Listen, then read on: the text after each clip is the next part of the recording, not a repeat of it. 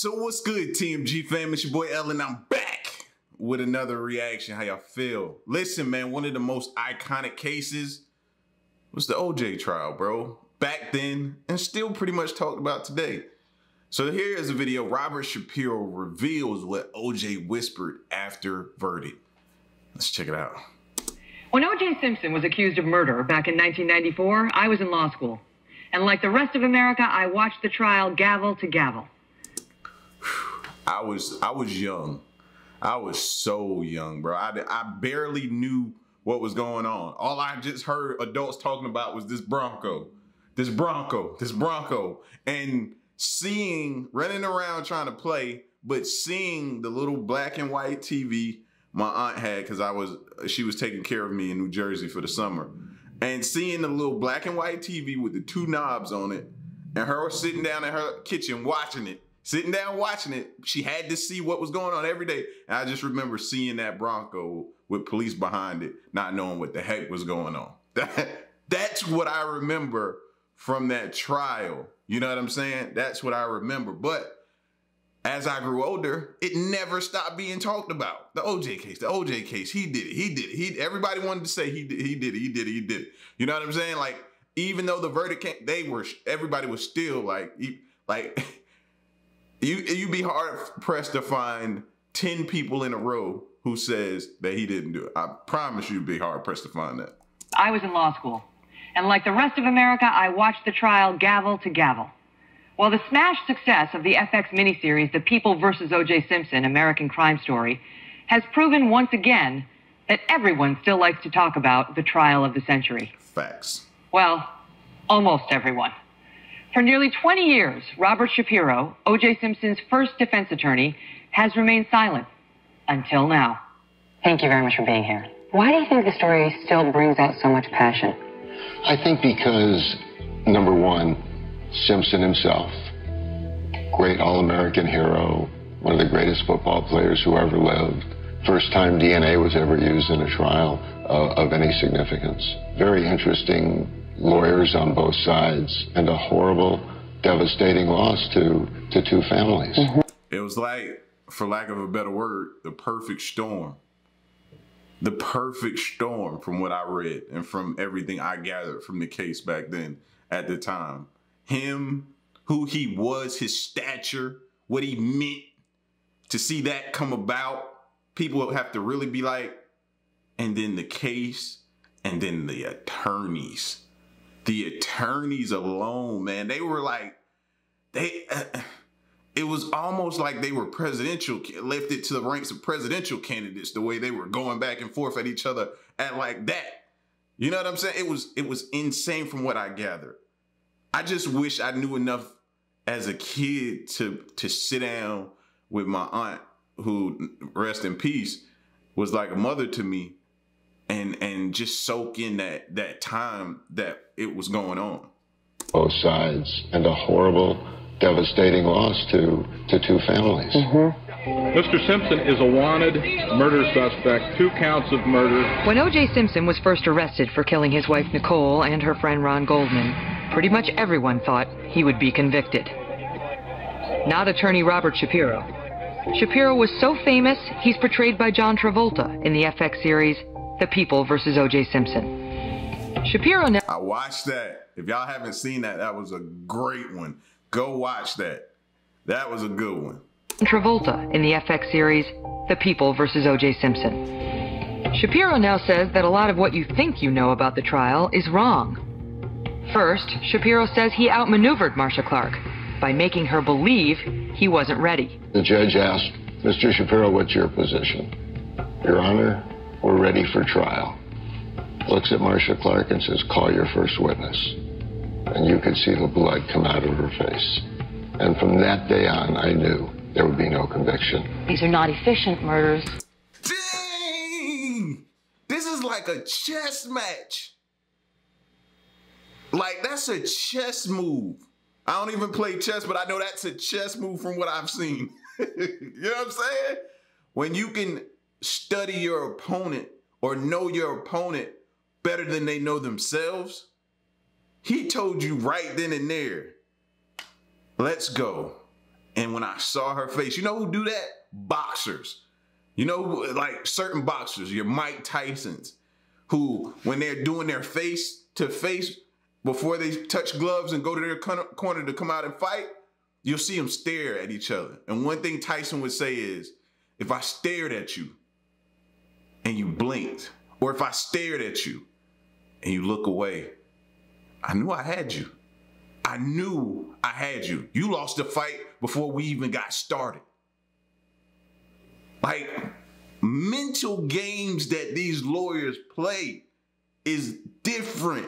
That's why they always say, man, if you got the money, if you have the capital, if you have the funds to hire a high-priced attorney, you might be able to beat that case. Your odds are here now opposed to here with a regular attorney. It's because certain little tactics, like what he just gave you a glimpse into, that's insane, bro. I gotta hear that again. Ready. The judge asked. Hold on. We gotta hear that again. A lot of what you think you know about the trial is wrong. First, Shapiro says he outmaneuvered Marcia Clark by making her believe he wasn't ready. The judge asked, Mr. Shapiro, what's your position? Your Honor, we're ready for trial. Looks at Marcia Clark and says, call your first witness. And you could see the blood come out of her face.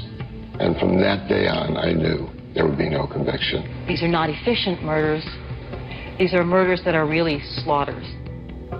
Second, Shapiro believes the prosecution did not understand the evidence.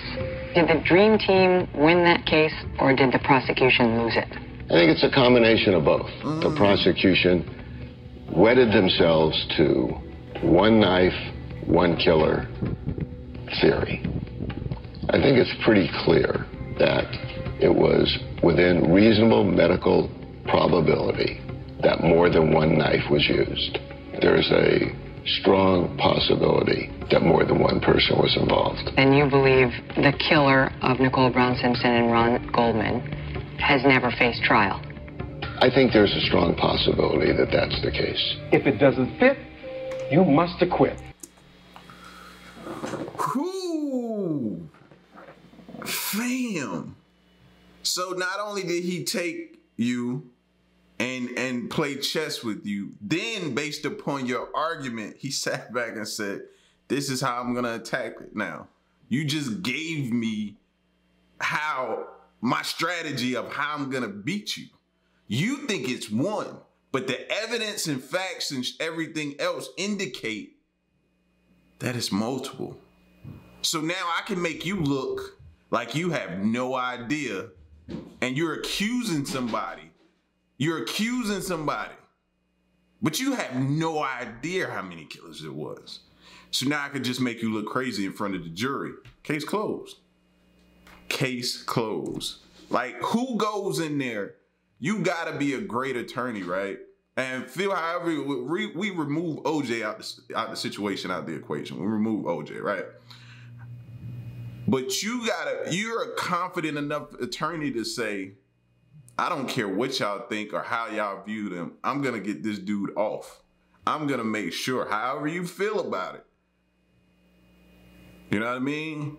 Because our opinions about whether or not he did it or not is not what's being talked about right now. We're talking about these two attorneys and how he just outwitted her. And his all-star team, as they called it, how they came up with a better argument for the jury than the other side did. There's a strong possibility that that's the case. If it doesn't fit, you must acquit. And finally, Shapiro had a plan for that bloody glove. I tried the glove on. It was a little bit wide in my palm and a little bit long in my fingers. O.J. Simpson has enormous hands, and I knew that glove would not fit him. Really? Wouldn't even be close. Did you feel in that moment when you put your hand in the glove that you were trying on the glove of the person who murdered these two people? As you say it now, it is chilling. But I was looking for one thing and one thing only, the size of that glove. So when O.J. Simpson was asked to try on that glove in that courtroom, did you realize it was a critical mistake by the prosecution? Here's what I told O.J. Simpson. I want you to walk as close to the jury as you can hold up your hand like you're holding the Olympic torch and pull and tug on that glove, because it will not fit. And clearly it didn't. We, the jury, in the above entitled action, find the defendant, Orenthal James. He said, I want you to walk. Listen to the, I don't want to say the games, even though you could feel like they are games that are being played in that courtroom. You well within right to say that, because I do believe that as well. But look at the tactic. I want you to walk close to that jury, and I want you to pull and tug in front of them. Why? Because you're tapping into their mental. You're tapping into it. And everything that in them that says it can't be, it don't fit them. So all this other, am I? And what that does to them is it makes them second guess everything that they've come to hear in this case that has been said towards OJ. That's insane, man. That's insane. That's insane, bro. I would have never thought he would have walked out of that trial, bro. And I bet gamblers in Vegas would have never bet on OJ being found innocent. That's... Simpson not guilty of the crime of murder. Or not guilty as the technical term. Murder. Moments after the verdict, O.J. Simpson leaned over and whispered something in your ear. What did he say? You had told me this would be the result from the beginning. You were right. How did you feel when you saw O.J. laughing and posing for pictures shortly after the verdict? I thought it was inappropriate. 2 people were dead, and there should still be some respect, certainly for your ex-wife. Now, when he was arrested for armed robbery and kidnapping years later, did he call you? Before he answered that, I want to tell y'all, I was in, I had went on a training, right? Me and a friend of mine, we had went to this training. And after the training, class was over with, and before we went back to all our hotels and stuff like that, we stopped at a bar. So we're sitting in a bar, we're playing pool, having drinks and a good time, and all of a sudden, just like it's kind of like a movie scene. This comes over the TV. O.J. Simpson arrested for, I think it was stealing his own memorabilia. I looked at my friend, I said, they got him now.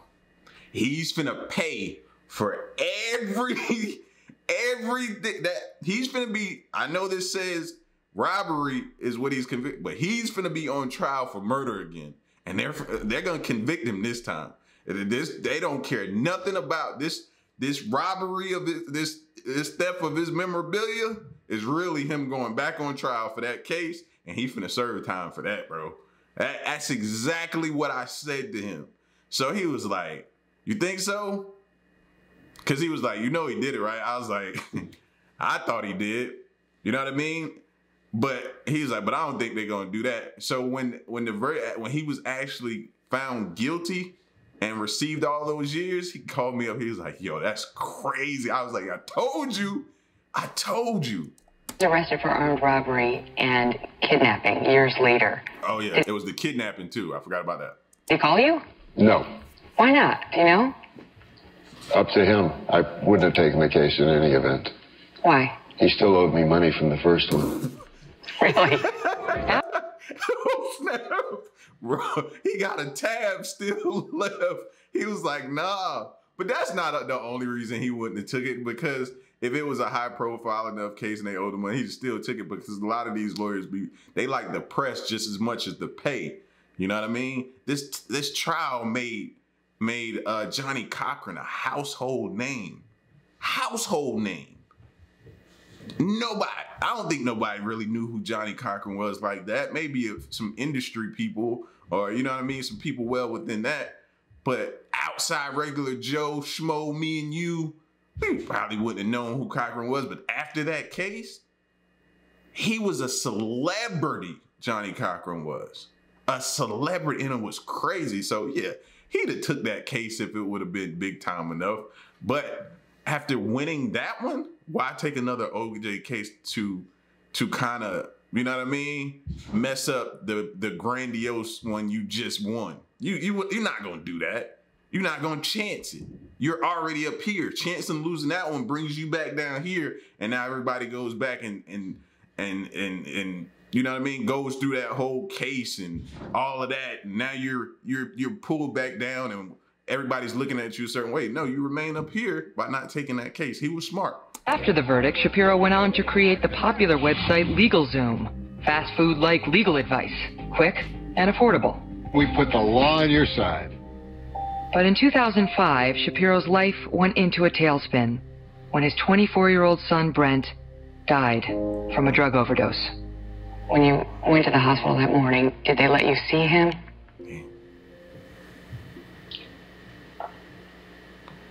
Whoa. Most difficult thing that a parent will ever endure is seeing a child on life support with their eyes taped closed and standing next to his mother and knowing that you'll never see him again. The Shapiro family channeled their grief into the Brent Shapiro Foundation, which lobbied hard for a Good Samaritan law that says anyone can report a drug overdose without fear of getting into trouble themselves. He wants this to be his legacy, but that's probably not what people will remember him for. What's the takeaway from the trial of the century? There's moral justice and there's legal justice. And when that not guilty verdict was rendered, I felt legal justice was done. As far as moral justice, I haven't discussed it with anyone, including my wife. I wonder how y'all feel about that last statement. What does that tell y'all? How do y'all feel about that? Does that say to y'all in the back of his mind, he know OJ did it, but he had a job to do, and he was gonna do his job? What do y'all think? Man, and to echo that point about him having to stand by his son, no parent ever wants to do that, bro. Have you ever stood by somebody on life support? I have. It's one of the worst feelings, bro. I had to do that with my mom. You know what I'm saying? Just stand there and see and know eventually this person who raised you, this person who gave you life, this person that meant everything to you, pretty soon you'll never see him again and they'll be gone. Hardest thing in life for me ever, bro. Tore me up. Still haven't recovered from that. So prayers to Robert Shapiro, and good luck to his foundation, man. But y'all get at me in the comment section, bro, and let me know what you thought of this. Where were you when the trial went down? What do you remember? How did you feel about the verdict? Him getting the not guilty, then him showing back up in the news with the kidnapping and his memorabilia. How did you guys feel? Did you guys think, oh, this is karma catching back up to him? What was your whole thought process? Like, take me through it in the comment section, all right? And y'all get at me and let me know what you think, and stick around and stay tuned. Till next one, I'm gone. Peace.